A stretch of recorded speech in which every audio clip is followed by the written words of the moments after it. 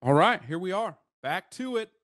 New location, everybody. If you didn't know, did a little move to a new podcast studio out of my house actually, which is nice. So might be little changes. I'm gonna put some shelves up and do a little bit of decor here as we go. But today's gonna be fun. We have Ryan Wilkoff over here with a business that when he told me about it and we talked about, I was like, that is not only intelligent, but also you're battling a big battle against some deep pockets. And I'm excited to get uh, his business out here and talking through it and excite you all because I know that our guests really love the energy sector and really love green energy and giving back. So this is what this is going to be about. So without further ado, Ryan, why don't you just do a brief intro of yourself, and then let's get into it.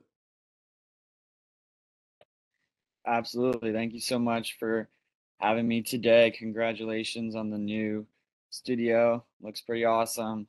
Uh, Appreciate it. yeah, we're a work from home company ourselves, but it feels good to get out, sometimes and have that feel. So looks good. Yeah. So my name is Ryan. I'm the founder of Forever Flight Worldwide.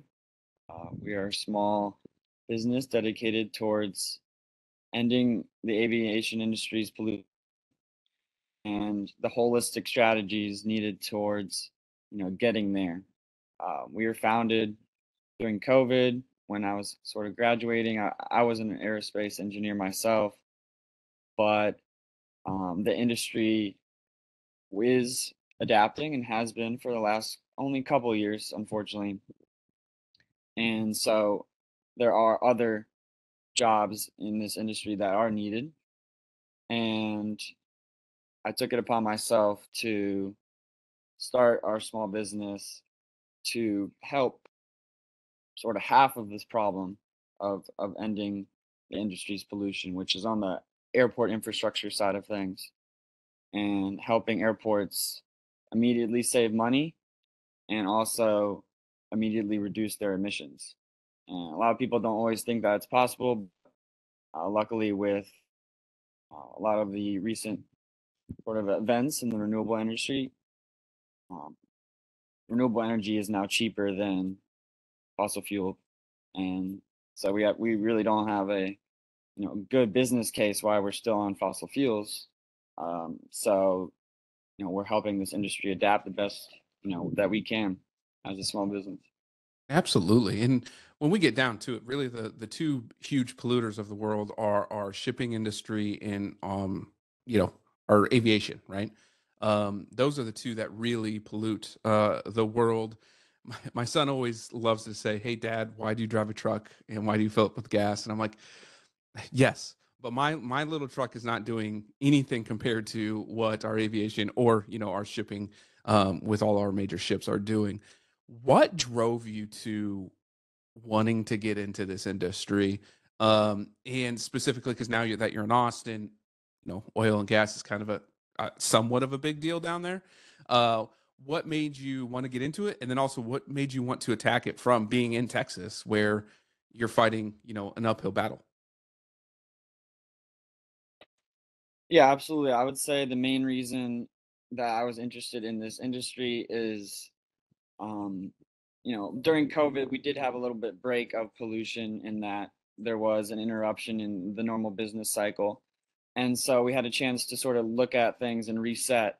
And when I was looking at things as someone that about to enter the workforce, um, I looked, at projections, and the aviation industry is projected to continue this sort of trend until 2050, and that is a number that is really far away and doesn't seem very realistic. So if we can do whatever we can to bring that number to as soon as possible, I think we should. And so that is the reason I'm personally working in aviation myself.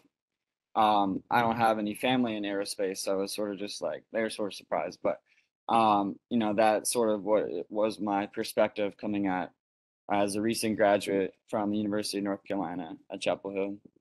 So, what is Forever Flight doing right now? What is the main focus and push? Obviously, fundraising, by the way, all small companies, we all need money. Okay. funding is always a big deal. Outside of that, what is your big focus and push right now? Absolutely. Well, our goal is to grow half these days, but I think that is healthier as a company in most circumstances. And so what we're doing is, developing a series of tools to help airports adjust their infrastructure and plan for the future and save money right now by using all these recent bills that have been passed by the ingenious Terry Home and her team, and sort of helping fund every sector's transformation. Um, these recent bills have taken a lot of help. Um, a lot of stress away from all the small businesses and sort of concentrated on you know now that we have tax incentives so that big companies can actually make sustainability strides. How can each sustainability company sort of find its niche core and then become the master of that and get us to the place that we want to be is sort of the recent developments I've been seeing. And so I would say the reason that we work is just to do our part to find holistic strategies and sort of bring them to the forefront of the industry so that we can be leaders instead of way behind the times. Absolutely. So, what can airports do right now?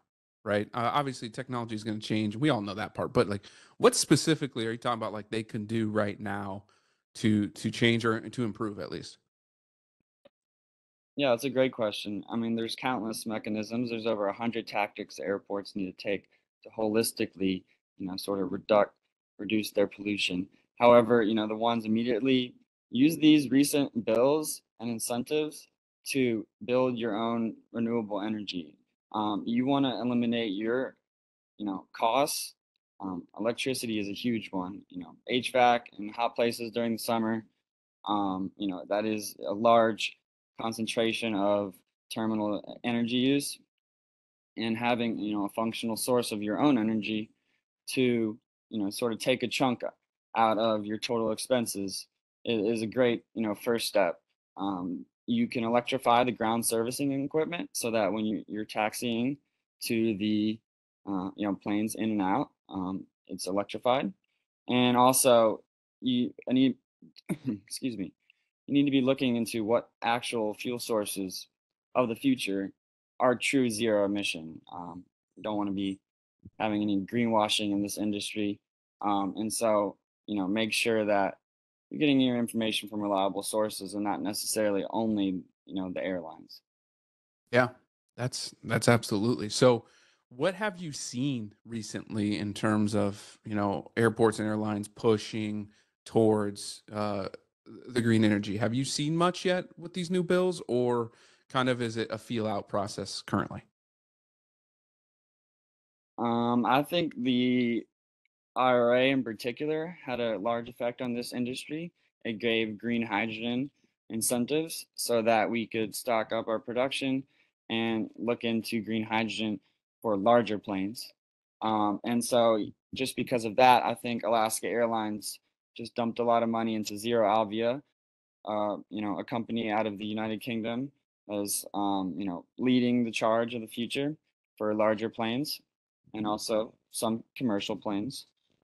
Smaller commercial planes. But I think the battery industry is really leading the charge for smaller and private jet planes. Um, as the battery industry creates stronger batteries, it makes it easier to have electric planes. It's pretty simple. So following them is a good way of staying up to date on how the small and mid-size electric plane industry will be developing over these next couple of years. An electric plane. An electric plane. That's crazy. I feel like we're getting closer to the Jetsons. I promise you. If Um, you read up on some of these eVTOL companies as well, it feels pretty Jetsons. Their functionality is still being evaluated, and what I think will turn out will be we'll just eventually replace cars with them and sort of turn into the Jetsons. So I think you're right. yeah, here we come. We're gonna be the Jetsons. Finally, childhood dreams will come to life. I'm excited. So, business wise, talk us through. Obviously, you are a startup and where you're at, but talk us through what your hardest battles are and what what you want help from the audience. Obviously, word of mouth and brand awareness and all that's great, but what do you need to in order to grow and to fulfill your mission? Absolutely. Well, I think, there needs to be a little of an increase of knowledge within the industry. We love spreading, the knowledge that we can to every airport here in the States and then eventually beyond of, what the true zero emission solutions will be and what are their functionalities. And so how we, express that is through our toolkit. We share it with the teams that we can, but obviously we have limited resources ourselves. We are a Gen Z team. I like saying that. We're all under the age of 26, and so we're keeping our expenses extremely low. Obviously, just trying to find growth off of our current Puerto Rican project. We working with the Department of Energy to find holistic solutions and local job growing solutions with the Department of Energy in Puerto Rico and immediately grow solar energy there. So, building off our tools will help us efficient, sorry, make our process more efficient and sort of help us expand into new markets because um, we try and limit our travel. We try, to do our part to, example of a company gives good solutions, but also, does their part to limit their impact as well. So the more resources we can have, the more tools we can build, and the more communities we can help. So I think um, just believing in these sort of young ideas and startups that are coming to the forefront. And there's also other industries that we love to also showcase the green hydrogen startups in the boating industry and the shipping industry, and also the automating of e-cargo. Sorry, so that means like instead of shipping and then boating, you'll just have a drone take it to the location and limit emissions by over 70%. So these are just the types of solutions that, need to be at the forefront of the discussion. And I think also, in general, young people need to have more of a say in sort of the environmental discussions going on at both the state, federal, and local levels, just because of sort of the ways we can help are sort of underutilized and we want so we can. So I think believing in these sort of new ideas coming to the forefront really inspires us to keep going and build off of our progress so far. Yeah, let's talk about that, right? You're a Gen Z, everyone's under 26. That's one just phenomenal to have this insight and drive to do what you want to do. But also you are young, right? That is going to be a non-starter for some, or you don't have experience, and all you've probably heard it 1,000 times. All of the reasons why it won't work. Ultimately, that's the reason it will work. Your generation, which is not, I guess I'm not that much older, but I am older. Your generation, this is where we can see these gains happen. What has been the biggest hurdle in getting into the correct meetings and the correct minds? Because really, it's going to take politics. You know this. It's going to take bills and stuff like that to continue to get passed and continue to be on the forefront. Uh, what's your biggest hurdle currently within that atmosphere?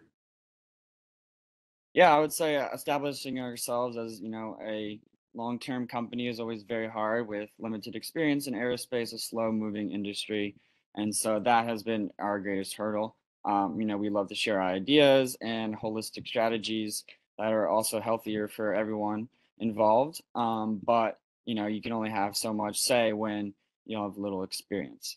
So, sorry, what was the second part of your question? So what's the biggest hurdle in getting into these conversations that you're having right now? Yeah, I think it's also, I mean, there are ways for, everyday people to get involved in environmental movements, and there's countless Slack channels and programs and initiatives out there. So if you do care, there are ways to get involved. I think also, especially as a sort of young person during COVID, just believing in yourself was a little tricky.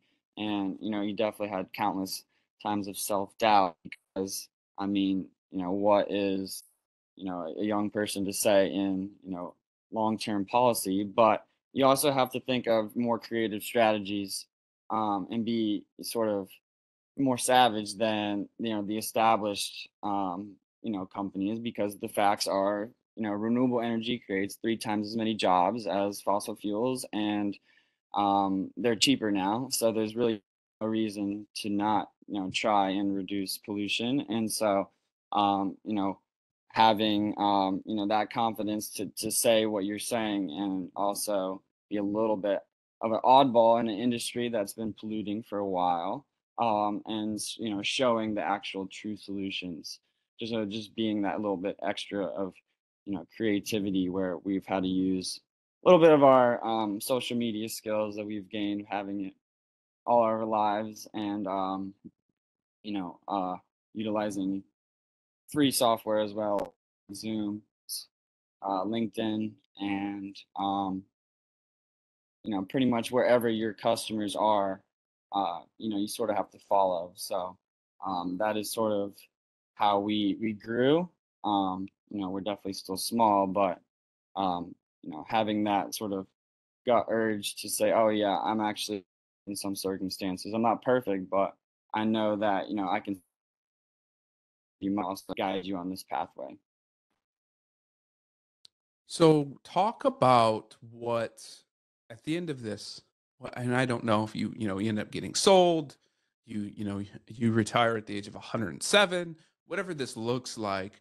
What is success to you in your company? What does that mean? Is like percentage of pollution reduced? I know you're not going for 100% because that's probably not very realistic, but what is success look like for you? Oh, that's a great question. It sort of changes every day as a young person, because we're still, you know, we're not fully there with everything, and especially during COVID, we were a little isolated. So every day, you sort of think of new things that you want to do with your life. But I would say that company, we have two key performance indicators, and just for me as someone that grew up and I was able to go to college, it's like giving local jobs is one of the indicators. Local job and renewable energy growth. So one of our key goals of the Puerto Rican project was reversing brain drain in Puerto Rico, and how we can grow long-term jobs there. And then the second KPI is tracking emission reductions over time. When we started, the industry was expected to pollute until 2050, and so we want to bring it down to, I guess, as soon as possible. And so we track expected pollution over what we uh, sort of provide in elimination of long-term pollution. And I think having that core of sustainability in our business model definitely gives us a little bit of an edge these days as a small lean company. I like that answer. That's a good answer. That is also an answer that isn't like specific to a number or anything, because there's a lot of variables in what you're doing. This isn't a clear cut 1 + 1 = 2 situation. Yeah, absolutely. And I will say, I mean, there are other companies out there that do help reduce emissions. There are other engineering companies, but we're primarily focused on aviation. I think that gives us a little bit of an edge in some of these new emerging commercial opportunities. But yeah, I once again will say I appreciate your time today, and this was it was great sharing our what little progress we've started with, but how those tools build off each other, and can lead to some big things. Absolutely. And we love having you on. We're gonna have you on and follow your journey throughout, without a doubt. It's important to continue your message one way or another, to be loud as possible. Because what you're going after is, one, just impressive, let alone something I wouldn't do. And two, it's something that for our planet needs to be done ultimately. Like, it just needs to happen. So appreciate you being in that fight and fighting every day with your team. Even though you're young, you guys don't have as many wounds as the rest of us. So you get to fight and wake up the next day, right? I talk about this. Let's back up. Let's get a little personal with it real quick. Wife and I went out with some friends. We're 34. And we went out drinking. We started at 9 o'clock, got home, went to bed at like 1:30. Takes a few days to get back up. You probably can still bounce around the next day or within 48 hours. And that's the same thing that goes for business. You're going to take some licks, and there's going to be things that you're going to bounce back from that the rest of us, it would hurt a little more. So take that with as much as you want there, but continue that great fight, and always ask. I know I'm going to connect you with some people after this as well. And we look forward to hearing back from you here in, maybe a couple quarters, and seeing what you've accomplished. Yeah, thank you so much. No worries. You know, anyone feel free to follow us on our website or LinkedIn, but our real progress is because of our team. And so I definitely want to thank our team, and also give a shout out to the CrowdSolve platform, which helped us get here. A platform for other eco entrepreneurs. I would highly suggest towards building your idea from scratch. And I will say, thank you. Yeah. How do you feel about the Falcons draft this year, though? It was an interesting one. No, yeah, it was. I don't like taking a running back eighth.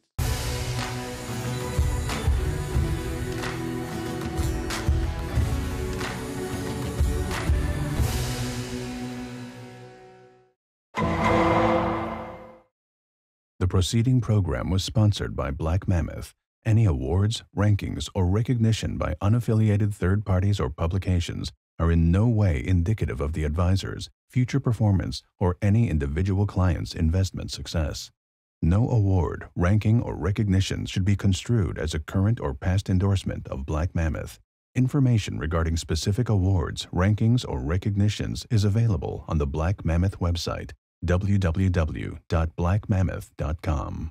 All investment strategies have the potential for profit or loss. Investment strategies such as asset allocation, diversification, or rebalancing do not assure or guarantee better performance and cannot eliminate the risk of investment losses. There are no guarantees that a portfolio employing these or any other strategy will outperform a portfolio that does not engage in such strategies.